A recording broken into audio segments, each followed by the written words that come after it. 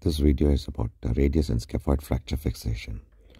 This is an example of a complex fracture wherein he had a dorsal tilt, and this video shows the plating from the dorsal side and as well as scaphoid fracture fixation.